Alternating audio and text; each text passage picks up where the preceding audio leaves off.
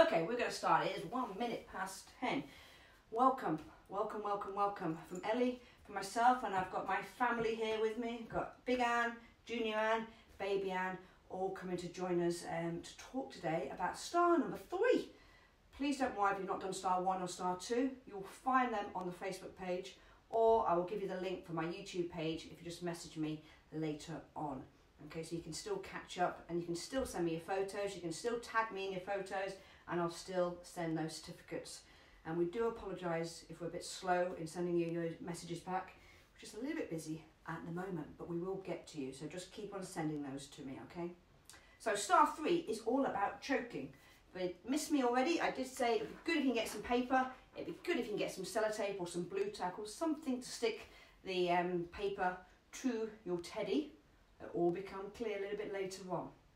So we're going to be talking about choking and using that AED.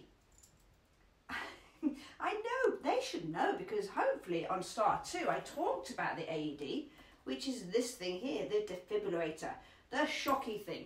We're going to be explaining how to use that later. I know some of you have already messaged me, they've already told me that they've been looking at where their nearest one is. So make sure you have a look at that later today, but I will show you how to use an AED. Okay, first of all then, choking. What is choking? Ellie, do you know what choking is? No, that's not choking. Choking, all it means in very simple terms, and I'm going to use little Junior here, imagine that you've got 2 slides. There's one slide that goes from your mouth all the way down into your belly, and that's the one that gives us lots of energy when we put food in our mouth, goes into our belly, and it gives us lots of energy for the day. We also have another slide, and that other slide goes from our nose and our mouth and it goes all the way into our lungs. That's the one that helps us breathe. So we have 2 slides. Now when we choke, what that means is that the food that's supposed to go down the slide into our bellies, it hasn't gone down that slide. No, it hasn't. It's gone down into our lungs, and that makes us choke. It might have not got all the way to our lungs, but it might have got stuck somewhere because food's not designed to go through the smaller slide. So we might feel we're choking. Now, in order to avoid choking, children, what the best thing is to do is make sure that we don't eat big bits of food. You know, not big grapes. We should always make sure we cut the grapes up, and we shouldn't be running around as we've got food in our mouth. No, we must make sure we sit down and eat our dinner. Don't eat food in the car. And if older children are home, make sure you put all those little things out of the way for younger children, because lots of younger ones, like these ones, they like putting things in their mouth, and we don't want to do that. So prevention definitely is better than cure. I'm going to come on to that. Ellie said, how do I know if someone is choking? It's a very good question, because there's lots of different ways of choking, and I'm sure we've all put maybe a crisp down our mouth and we go and we start coughing. That is a type of choking, but it's not the type we're going to talk about today, because if we cough, we can normally get it up again. But the choking we're going to talk about today is the very, very bad one. Very bad one where there's no noise at all. No noise. Okay, and if there's no noise, we sometimes don't know you're choking. Okay, so let's say we've got little Anne here. Little Anne's choking. Is that really eerie silence where there's just no noise? And parents and carers, sometimes they know children that you're up to no good when it goes very quiet. But sometimes we might not notice because it is so quiet. So little Anne here will know because of that really eerie silence. But also, we tend to put our hands around our throat. Go on, Annie, like that. Yeah, we put our hands around our throat when we're choking, and our eyes can really bulge out and really stick out. Can you all show me your eyes sticking out like that? Yeah, and our hands, can you put your hands up like this as well? Go on, Ellie, up like that. Good. So that's a sign that we're choking. Now sometimes if there's no one else there with us, what would be a good idea would be to make a big loud noise. So Ellie, can you just hold this pan like so? So if Ellie was choking, she must make a noise just to let someone know that something's wrong. Because when we're choking, we're not going to be able to go running around asking for help, and we won't be able to talk. Okay? Ellie, can you go sit over there? Thank you. So when we're choking, we're going to let somebody know we're choking by making a big loud noise where there's a clap, because you won't be able to scream. And then you're going to make sure that you try and cough. Okay, so you would try and cough in order to get it out because you forget to get it out. And hopefully then somebody is going to come and try and help you. Now you're going to learn today what to do if you are that helper. You are that person that's going to go and help somebody that's choking. Maybe your younger sibling that's maybe choking. So this is little Anne here. So little Anne's choking. She's alerted me that she's choking. She's made a big loud noise. She's clapped her hands and she's already coughing. So I'm going to come up. I'm going to go, Anne, are you okay there? Can you keep coughing for me? Cough. Now if you want to use a cushion at home, or you can use a friend or your mum or your siblings there or your carers, your parents, whoever's there at home, you can do it with them, but please do not hurt them. So tell them to cough, cough, cough, cough. I want you to lean them forward and I want you to put your hand across their chest like so. And then you've got to find their shoulder blades. Now children, this is the one we've got to be very careful because we're only practicing because they're not really choking. If you're using a cushion, you can hit the cushion, but if you're only using a person, please don't do it too hard. If you're using a teddy, be careful because teddies have feelings as well. So lean them forwards, and we're going to use the heel of my hand, which is this bit here, and we're going to hit them between the shoulder blades to see if it's come out. Because we're trying to win them. It hasn't come out, so we're going to go again. Here, check again. No, that's 2. Count with me. 3, 4, still not out. And 5. We've done 5 of those. So the first thing we did was when I realised he was choking, because he's made a loud noise, haven't you, Anne? I come along and say, cough, Anne, cough. And then I'm going to lean Anne forward, and we're going to do 5 back slaps. 2, 3, 4, 5. Now that's not worked. So then we go to the next bit, which is abdominal thrust. Now that's a big word. But hopefully we might know what abdominals are. Or you might hear someone talking about your abs. Your abs are these muscles here. Mine are hidden underneath my t-shirt and under other layers of things. But your abdominals, yours are stomach muscles. We're going to go just above your stomach muscles and underneath your rib cage. If you poke it very gently, it hurts. That little bit there, your solar plexus, that little bit there underneath your diaphragm is the bit we're going to aim for. Can you all find that little bit on yourself? Good, but don't poke too hard because it does hurt. What I'm going to do then, I'm going to put my thumb inside my fist. I don't know if you can all see that. My thumb inside my fist, so my knuckle sticks out. And it's that knuckle there that I'm going to put in that very small, really small area just underneath your rib cage. And the other hand will come over the top.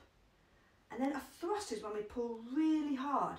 Now we don't do that on anybody unless they're choking because it really does hurt. Okay? So you can do this with your teddy, or you can do it with your cushion. What I want you to do then, I've got little Anne here, she's wearing this special vest so I don't hurt Anne. I'm going to put my thumb inside my fist, and then I'm going to put my hand over the top. I'm going to lean them forwards, and I'm going to do what we call an abdominal thrust. So it's a belly thrust, okay? And I'm going to pull inwards and upwards really hard. So inwards and upwards. So leaning them forward, I'm going to go, oh, did you see that? It came out. And you're okay, it came out. And that managed to get the blockage out, so the food came flying out of her mouth again and she'll be able to breathe. If, however, it didn't come out, guess how many you're going to do? Can anyone guess? You're going to do 5 of them. 5. So if it hadn't come out, I would do another one. Oh, it's still not out, Anne. Keep going, keep coughing. 3, 4, 5. Oh, and it's still not out. So then we're going to go back to the beginning and we're going to do our back slaps and we're going to do it a lot harder, okay? So remember, you can practice on your teddy or a cushion, and if you're doing it with somebody else, like your brother, your sister, your parents, your carers, you can't hit them that hard unless they were choking, okay? So let's do that again, shall we? So Anne, little Anne here, knows she's choking. She's made a big loud noise, haven't you, Anne? You've got a big loud noise. Woo! Let us know you're choking. Our hands are up by the throat. We've come in and go, Anne, it's okay. Cough for me. Cough. Can you keep coughing? Okay, that's not working. We lean her forwards and we hit 1, 2. How many are we going to do? Can you remember? 3, 4, 5. We do 5 back slaps. It's still not out. So now we're going to do 5 abdominal thrusts. 1, 2, 3, 4, 5. It's still not out. And we're going to keep on going until it comes out. Okay, so we've got to keep on going. Now, if it does come out, we must make sure that we get them to hospital, because it hurts when we do that to ourselves, and we want to make sure we get checked out. And if it's not coming out, you're also going to make sure you call that number, which hopefully you all remember, 999 or 112. Hopefully we're going to make sure we call that if we can't get it out, okay? So that's what we do with a choking child, but also we do that if your parents and carers start choking as well. So we do that for an adult. So an adult and child is exactly the same. So hopefully you remember what to do. We tell them to cough. We then do 5 back slaps. We then do 5 belly thrusts, don't we, Ellie? You got to remember how to do that. She will, she says. I'm going to come to that. Ellie's saying, what do I do if my baby sister or brother's choking? Well, this is why baby Anne's here. She's going to show us. So if your baby sister or your baby brother is choking, and a baby is someone about this size, up to about 1 year old, it's nearly the same thing that we do. But you've got to stay calm, because it's not very nice when you see someone choke. So you've got to make sure you stay calm the whole way through. So I'm going to take her hat off, just so we can all see. So if she's choking, you'll be able to know, because again, the eyes will be popping out at you. Now she won't be able to make a noise, because remember, when you choke, you make no noise, and she hasn't got big enough hands to be able to make a big banging noise like you can. But we'll be able to tell she's choking, because the eyes and the colour of her face will start to go a bit paler. So we lean her forwards and hold her arm, or maybe across your legs, however it's easiest to do so. And you've got to keep her head supported, head lower than bottom like this, and then we're going to hit between the shoulder blades, same places we hit each other. Now obviously don't do this on a real person unless they were choking. You can use your teddy, or you can use a cushion. We're going to hit, and we'll have a look. Hit, have a look. Can you guess how many we're going to do? Here we're going to do 5 as well. I've lost count. I think that was 5. So we'll do 5 back slaps. That's still not work. We then turn your baby over, like so, and we're going to do chest thrusts this time. So on ourselves, we did belly thrusts, you know, abdominal muscle ones. But on a baby, we're going to go in line with their nipples, and we're going to use 2 fingers, and we're going to thrust, like so. Does it come out? No. And we're going to go again. Still not come out. That's 3, still not come out. 4, no. 5, still not come out. So we keep on going, and we make sure someone is calling that ambulance for us as well. 2, 3, 4, 5. Okay, and then we keep going, because it's still not out. And you will know when you get it out, because the baby will start crying. Okay, so it's nearly the same, So the only difference is, yeah, I know, I'm telling them that. The only difference is on an adult and a child, we do a belly thrust, your abdominal thrust on this little bit. Whereas on a baby, we do chest thrusts, and here, in line with their nipples, just with 2 fingers, just there. And we go 5 and 5, and we keep on going until it comes out. Yeah, I know. Now, if they just collapse to the floor and they stop breathing, hopefully you all remember what to do. We go back to star number 2, and that's when we begin CPR. But hopefully you, being amazing first aiders now, you will be able to save someone's life. If you see someone choking, you will know exactly what to do. You stay calm, you tell them to cough, you do 5 back slaps, you do 5 abdominal thrusts, and you keep on going. Okay, Ellie? Good. Right, I'm going to move on now to talk about the AED. So you can practice that choking on a teddy or on a cushion later on today, just so you can remember it. Because you need to try and remember these things, because when we are panicking, which we shouldn't do, sometimes we forget. So the more we practice, the better we get at something. Okay, right, little baby Anne, you can come and sit over there for me. Okay, and little junior Anne, you can come, in fact, you can stay there. What I'm going to show you all now is how to use an AED. Okay, now this here is an AED, automated external defibrillator, the shocky thing. Now, little Ellie, can you come over here for me? Now, this is when I want you to get your bit of paper, because you're going to make an AED for me. You're going to get your bit of paper and you're going to maybe cut it in half. So you've got 2 A5 bits there, and then maybe fold it again, like so. So you put it into quarters. Oh, look at my maths lesson. Into quarters. I'm just going to tear it a little bit. Wasn't the best tear. And then I've got 2/4 of my paper, like so. Okay, so you need those. We're just going to keep those and put them on the floor for now. I'll explain why you're going to need them. You're also going to need your teddy, your doll, or your cushion on the floor. That'd be instead of my mannequin over here. Okay. Now remember we said we use a defibrillator, the AED, when someone's not breathing. So we've already done the whole primary survey.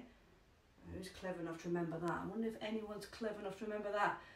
I just want to say a big shout out to Savannah. Hi Sue. Hi Mimi and Andrew. Can you remember the primary survey? It means danger, response, airway, breathing. And we know this person's not breathing, so we called 999 and we ran and got the closest defibrillator, or AED. Now when you open up one of these AEDs, you will see inside there's like a machine. It looks a bit like a toy, but it's really easy to use. It has an on and off button, and it has a shock button, and it has a little video that tells you what to do as well. Some of them you come across might have flashing lights around, lots of pictures, so it's a little bit easier for you to understand. But it talks to you as well as flashing up so you know what to do. Now also inside you'll find a pair of scissors, and these scissors to help us to cut the clothing off, because they have to be naked. I know, but they do have to be naked, so we use our scissors to help us. And this is a razor. Now if anyone's hairy, I don't mean hairy on their face, hairy on their chest, we might need to shave them, because these things here, these are pads. They are like big plasters, and they must be able to stick to naked skin, okay? So I'm going to show you how to use one, and you are going to use your bits of paper to be the pads instead of an AED, because you probably haven't got one of those at home. So you can use your bit of paper, and if I just show you what I mean by that, so you can put your sellotape on the back of them, or your blue tack. Oh, why is it you can never find the end of these things? Oh, here we go. So fold the sellotape back on itself, so it's a bit like double-sided sticky tape. There we go. For your homework, you could make an AED, couldn't you? And you could practice this at home. So there's your pads that you can practice with your teddy. Okay, so I'm going to show you the whole sequence, and you can try and copy me at home. So your teddy's on the floor, or your cushion, whatever you prefer, or your doll. And I've seen some lovely photos. I've seen what have I seen? I've seen a Teenage Mutant Ninja Turtle. I've seen some really good teddies. I've seen, what was I see the other day? The Olympic logo, can't remember their name. I've seen so many photos of your teddies and your dolls. Whatever you're using, whether it's a cushion or a teddy or doll, get them on the floor. So check the air for danger. Hello, can you hear me? Wakey, wakey, rise and shine. Help! Open the airway. Do you remember doing this? And then we're going to look, and we're listening, and we're feeling for them breathing. They're not breathing, so straight away, I must call 999 or 112. And then know there's an AED just down the road, so I've gone and got one very quickly, and I've come back, and I'm going to turn it on. I'll leave it there. I'm going to turn it on. I'm going to listen to what it says. Apply pads to patient's bare chest. Okay. Apply pads connector next to naked chest. light. I'm going to cut this clothing off until you get naked chest. There we go, naked. If he's hairy, I'm going to shave and shave. Pads. Plug in connector. Then it tells me to put the pads on. And notice I'm doing this before I start CPR. So I put the pads on, and on here it tells me where to put them. There's pictures here. So I put the first one. Pads. Plug in connector. Up here on the right collarbone. So remember, if you haven't got one of the pads, get your sticky bit of paper and put on there instead, like so. And then the other one is going to go down pads. Insert onto the left-hand side, underneath the arm, on their side. Remember, if you haven't got a pad, put your sticky bit of paper over it, like so. Then it's saying plug it in. So I'm going to plug it in. Hands. Insert connector firmly. There we go, so it's plugged in. Analyzing heart rhythm. Do not touch the patient. Everyone stay away. No, stay away, Ellie, stay away. Don't touch. Do not touch. Shock advised. Charging. Okay, it's telling me there's a Stay shock needed. clear of patient. Okay, clear. Clear, everybody. Deliver shock now. You can Press see the this orange light button is flashing. now. I must make sure I hit that button. So clear. Shock delivered. Deliver shock. Paused. Start CPR. Now I can begin CPR to the patient. Okay, so let's go back a step and let's say what it did. So the first thing we did when we realised this person wasn't breathing is we called 999. And then because I knew there's one of these just next door down the road, not too far away, I went and got it. And I came back, I turned it on, and then I put the pads on after making sure that there wasn't hairy chest, it wasn't wet, and it was naked. And then I listened to what it said. It said it's analysing, isn't it? Now you can't hurt anybody with this. It will only work if it needs to work. So don't worry, you can put it on anybody and it won't shock them unless it needs to. But this one said shocked, isn't it? Now we need to make sure we don't touch, because if we touch, we're going to get shocked. So then, when it was all okay, we went clear, we pushed the button. And then we carried on with CPR, or we started CPR. Okay, so that is how to use an AED. And what this will do is this is still on. And every 2 minutes, this will keep analysing again, and it's analysing for a shockable rhythm. And hopefully, Anne will sit up and start talking to us. Because we managed to do CPR really well, because you've been practicing from star number 2. And you've got an AED there, as quick as possible. And we've called the ambulance, so this person will go to hospital, and hopefully they will make a full recovery. Now I'm just going to turn this AED off. You would never turn yours off, but I just don't want it talking to me as I'm talking to you. So we've covered quite a lot today. There's lots we need to remember, isn't there, Ellie? We talked about choking on a child, we talked about choking on a baby, and also we've talked about an AED. So what I want you to do, guys, for your homework is to practice those things and send me some photos of you practicing. And also see if any of you can make an AED machine and see if you can practice on your teddies as well. Just make sure you practice which side you put the pads on. You get the correct side. Right collarbone, yeah, and then left hand side is where these pads will go. Please make sure you tag all your photos on. Remember, all these courses and Facebook Live events I'm doing are all free of charge. But if anyone feels you can make a small donation, it's been very much greatly received. But don't worry, just send me your photos. We love looking at your photos. Just hashtag it First Aid with Emily, or onto my Instagram page or onto my Facebook page. And we will send you a certificate number, star number 3. And we have 2 more stars. The next one is going to be on Wednesday. And we're going to talk about the unconscious casualty. And I've managed to find a mannequin with arms and legs that just fits in my living room that we can practice doing the recovery position with. Okay? So thank you so much, guys. Thank you all for listening. Hi, Abby. Hi, Savannah. All these other people want to give you a shout out. Hi, Romeo. Hi, Olivia. Hi, Lucas. Hi, Alana. Hi, Ben. Hi, Eilish. Hi, Sorsha. Hi Dermot, so many of you. Thank you so much for listening. It means a lot to us. All the best. Please keep safe, please keep well, and stay at home. Take care, guys. Bye.